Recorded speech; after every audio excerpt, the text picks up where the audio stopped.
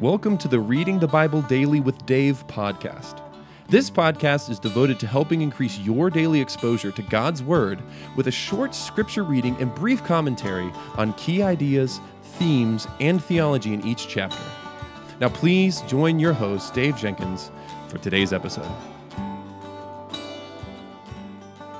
Well, welcome back to the Reading the Bible Daily with Dave podcast. My name is Dave, and I'm the host for this show. And today is May 5th, and today we're going to look at Exodus 20, 22 through 26. And just as a reminder, every day I read from one chapter of God's Word, and then I offer a brief explanation of key ideas, themes, and the theology in that chapter very briefly. My goal is to get you into God's Word for about 5 to 20 minutes every day. And this is the last show in our series going through the Ten Commandments, and we're going to be back tomorrow going through one chapter every day.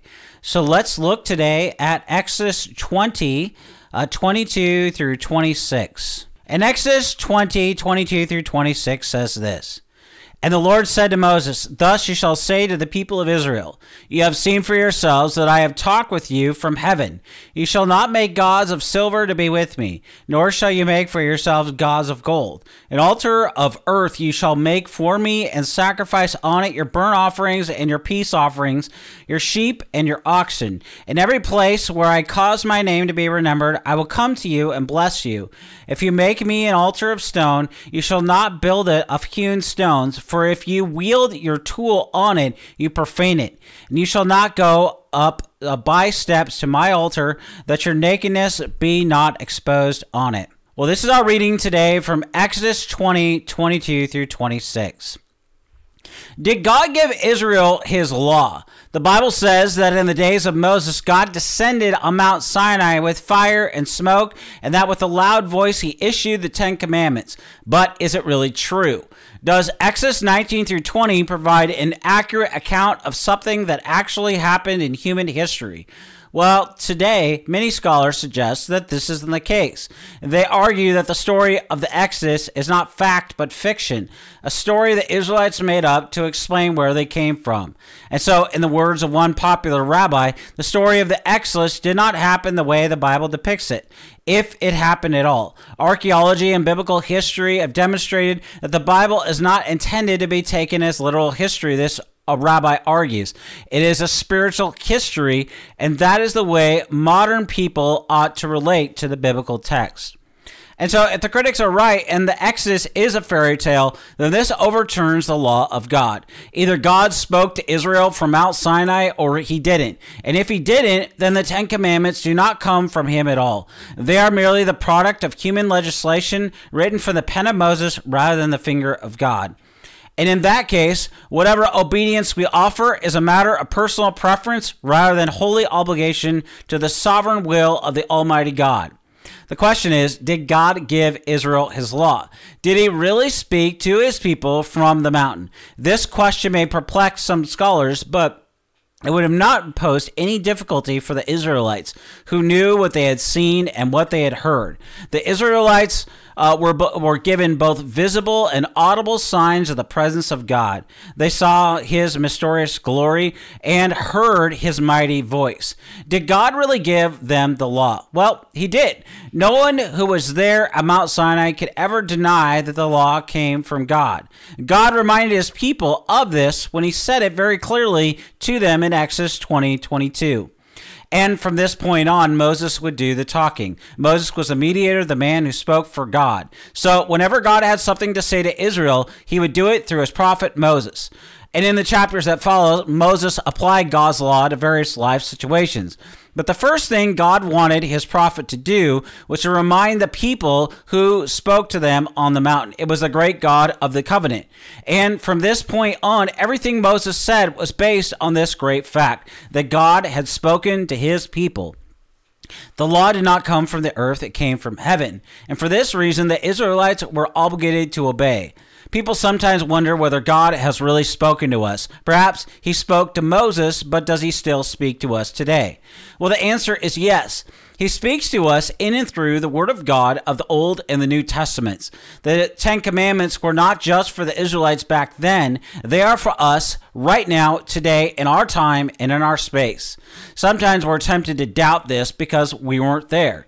We did not see what Israelites saw on the mountain or hear what they heard.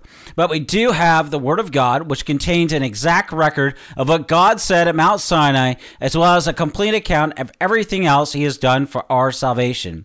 And there are many reasons to believe that what the Bible says is true.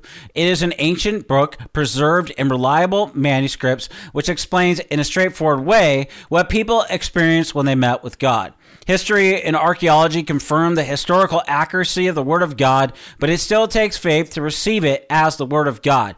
If you would like more on this, I want to encourage you to pick up my book at the Servants of Grace store, The Word Matters. I talk about the authority of the Bible and much more in that book about the matters that I just discussed.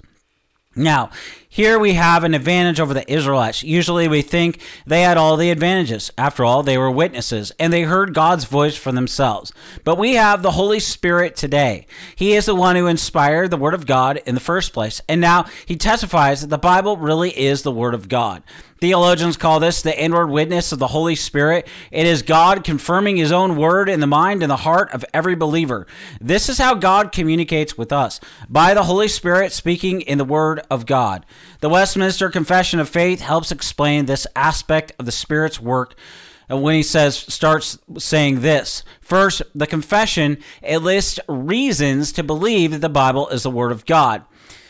Saying this, we may be moved and induced by the testimony of the church to a high and reverend esteem of the holy word of God, and the heaviness of the matter, the efficacy of this doctrine, the majesty of the style, the consent of all the parts, the scope of the whole, which is to give all glory to God, the full discovery it makes of the only way of man's salvation, and the many other incomparable excellencies, and the entire perfection thereof, are arguments whereby it doth abundantly evidence itself to the Word of God.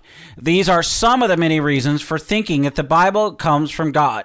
Its reputation, its theology, its style, its consistency, these things all confirm that God is the one who speaks to us in the Word. Now, reason can only take us so far. Accepting the Bible as the Word of God is not simply a matter of the intellect, it's also a matter of the heart. It takes faith to hear the voice of God, and this faith is the gift of the Holy Spirit. And so the Westminster Confession goes on to say that our full persuasion and assurance of the infallible truth and the divine authority of the Bible is from the inward work of the Holy Spirit, bearing witness by and with the Word in our hearts. So when we accept the Ten Commandments as a law of God, we are not simply taking Moses' word for it. We are taking the Spirit's word for it. God himself testifies to the truth of his own word. He says to us today what he said to his people at the mountain in Exodus 22:22. You have seen for yourselves that I have spoken to you from heaven. See, God has spoken to us as clearly as he spoke to Israel. We do not regard the Ten Commandments as a cultural relic, a legal code from an ancient past. On the contrary, we receive them as God's living word, believing that we too are commanded to serve God and love our neighbor. People say that seeing is believing, and this was true for the Israelites. God reminded them of what they had seen so they would take him at his word. But for the people of God, seeing is never just believing, it is also worshiping. Getting a clear sight of God always brings us to the point of praise. And we've observed this pattern throughout our study of the book of Exodus. God's people are saved for God's glory alone. And so whenever the Israelites had some new experience of God's saving grace, they always responded in praise. And so after reminding his people of what they'd seen, God proceeded to give them further instructions pertaining worship. Now, the first instruction concerned idolatry in Exodus 20:23. Do not make any gods to be alongside of me. Do not make for yourself gods of silver or gods of gold. Well, this verse sounds familiar because it restates the first and the second commandment. The Ten Commandments begin with God commanding the Israelites not to have any other gods and not make any idols. Here, these commandments are virtually repeated. And it's also attempting to skip over them on the assumption that we already know all about idolatry. But rather than ignoring things that the Bible repeats, we ought to give them special attention. God thought it was important to warn the Israelites against the great sin of idolatry more than once. Now, we need to hear this warning again and again and again because we are tempted to worship false gods. Or, to put it another way, we are tempted to let other things fill up the space in our lives that God ought to occupy. To identify our own idols, it helps us to ask ourselves questions like these. What am I hoping for? What am I counting on? What gives my life meaning? Where do I get my personal sense of worth? What am I thinking about? What am I working for? What makes me feel good? Where do I turn when I need comfort? Well, these are all questions we need to keep asking because it is so easy for us to manufacture other gods, the lesser deities we love and serve. The truth is that God alone deserves all glory. One cartoon depicts Moses standing on the mountain saying, "No other gods before you." That's going to make us look pretty intolerant. And of course, it is intolerant. God will not tolerate any other god. He refuses to share his own glory. If the other gods deserved any glory, it would be wrong for God to be so intolerant. But there are no other gods, and so God commands us again and again not to act as if they were. Certain aspects of God's instruction about idolatry here are new. One is the mention of silver and gold. Now, the second commandment focused on what idols are supposedly to represent. Ancient idols were made in the form of things up in the heavens, down on the earth, and under the sea. They represented various celestial objects as well as birds, animals, and fish. But here the emphasis falls not on what idols represent, but on how they're made. Now, in those days, most idols were made of silver and gold. Some were cast entirely of some precious metal. For others, a thin overlay of metal was pressed down over a wooden figure. Well, either way, the precious metal was part of the attraction. Idols were something to look at. They had a visual appeal. This was true in our own day as well. People are attracted to the glamour and the glitz. What catches our eye is a colorful image, the flickering screen, what essayist John Seabrook calls buzz. Now, to explain what he meant by buzz, Seabrook describes his experience of living and working in New York City.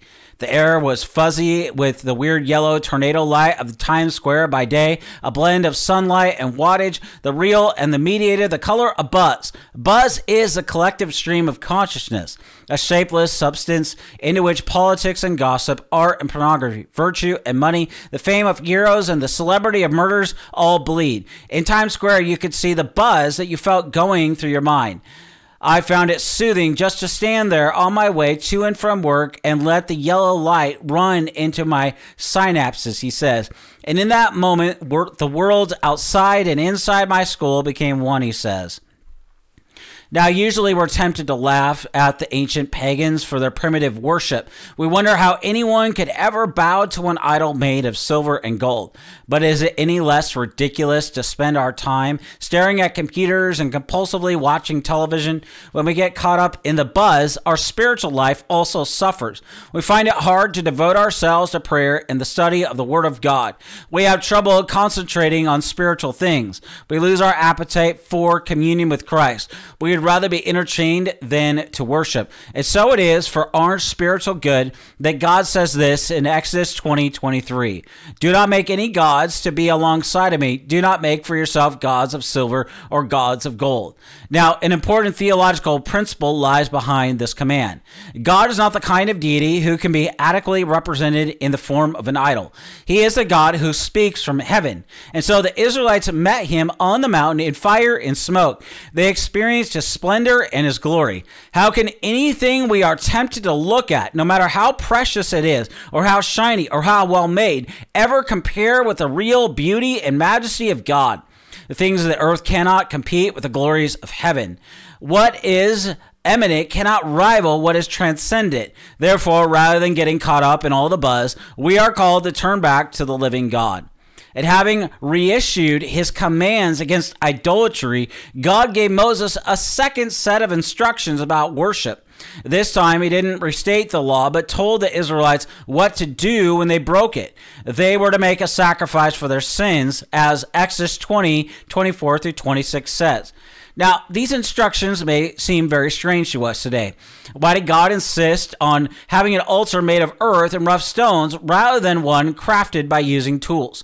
And what was wrong with raising an altar up on steps? Well, the answer is that God wanted to keep his people from worshiping like pagans, making altars out of square blocks, building up step pyramids, worshiping naked. These practices were common in Mesopotamia.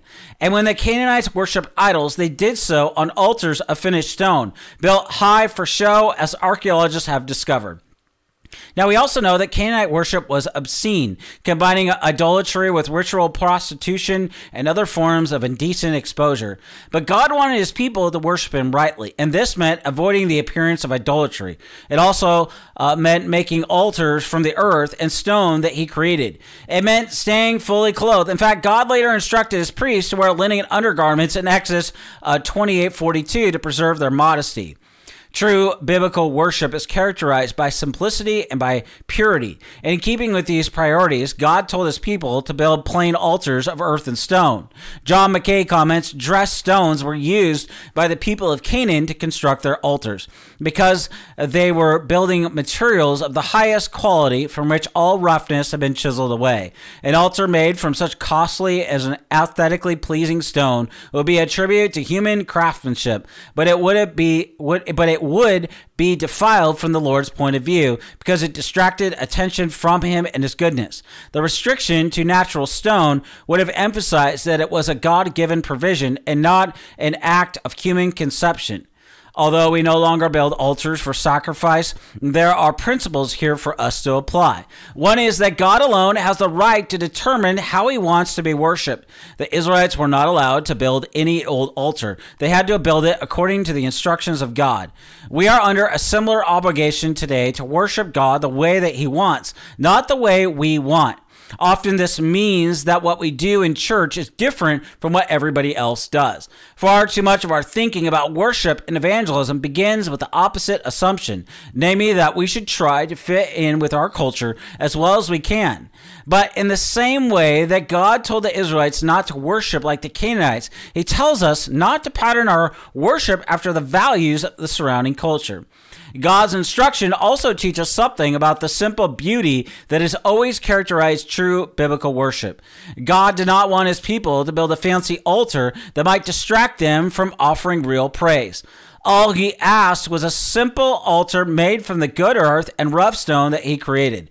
Our worship, it should be simple too. You see, what God requires is for us to worship him in the ordinary acts of singing and hymns, saying prayers and petitions, celebrating the sacrament of baptism and the Lord's Supper, giving tithes and offerings, and reading and hearing the word of God. Nothing should be done for show.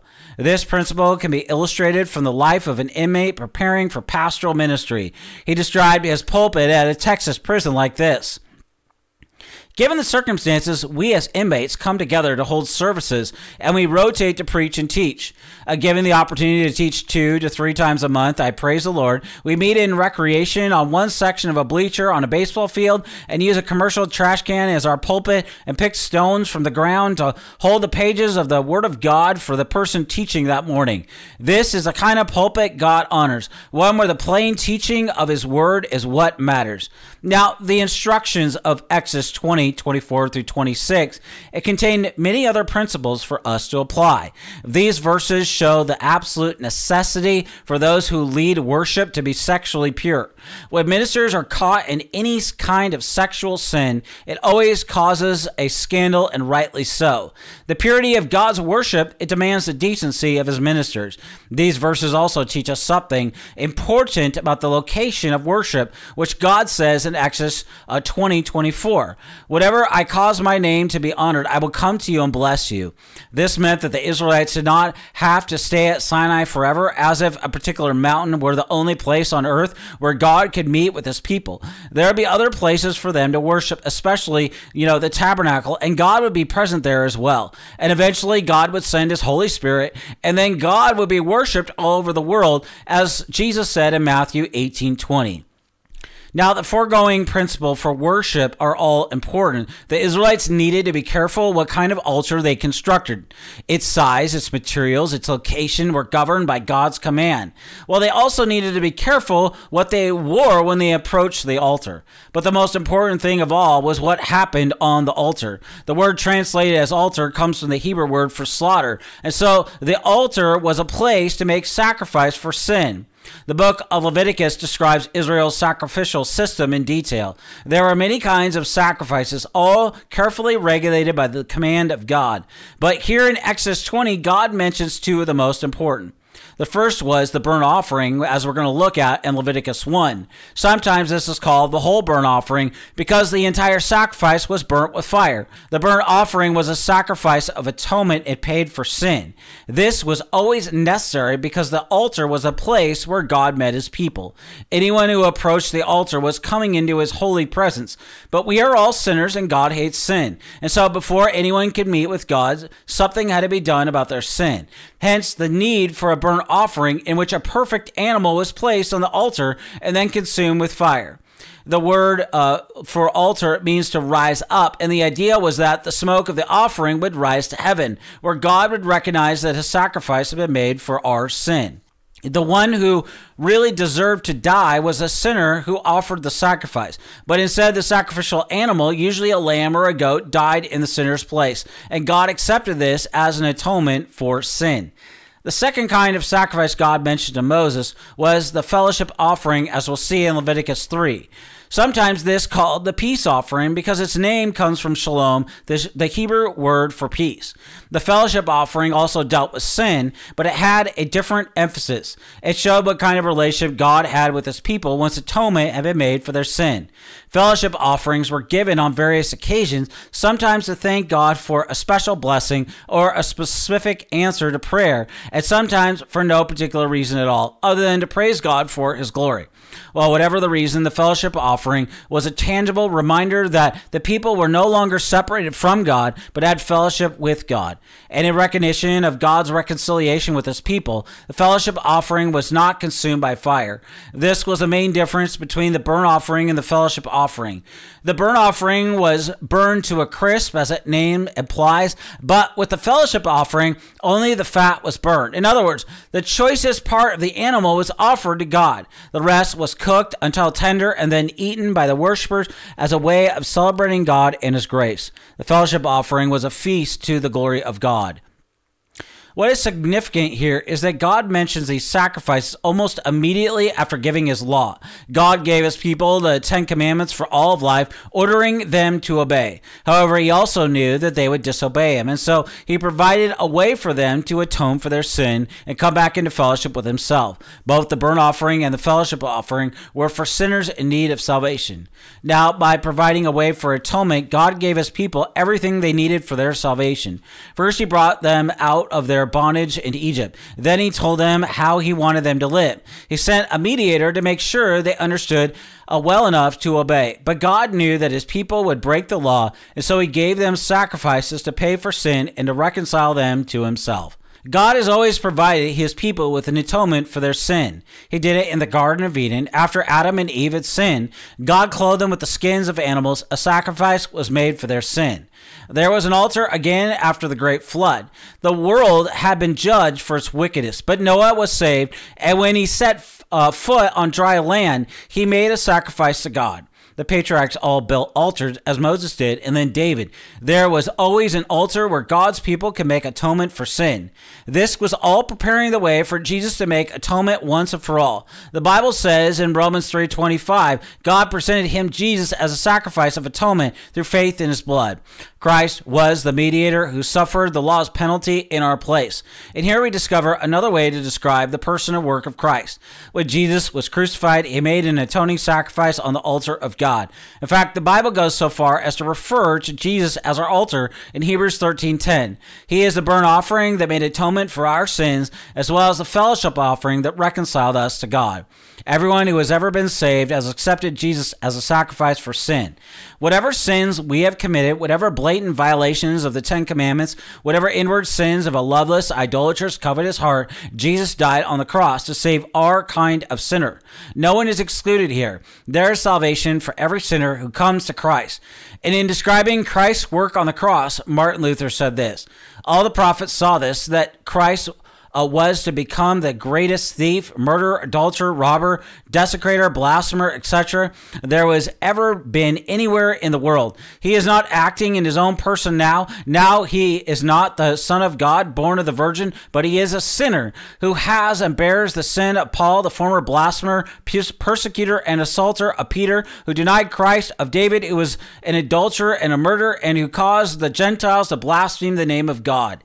In short, he has and bears all the sins of all men in his body, not in the sense that he has committed them, but in the sense that he took those sins committed by us upon his own body in order to make satisfaction for them with his own blood.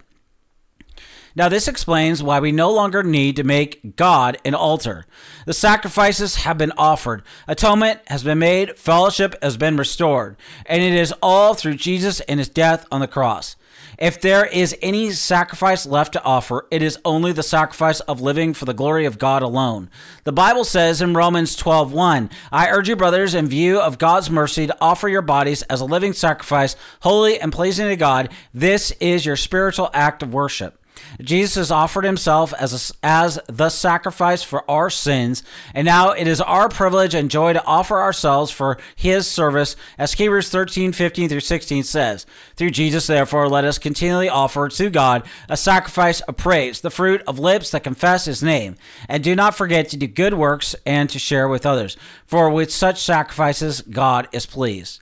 Well, I want to thank you for listening or watching today's episode of Reading the Bible Daily with Dave. My name is Dave, and today is May 5th, and we've looked at Exodus 20:22-26. Until tomorrow, may the Lord richly bless you and keep you.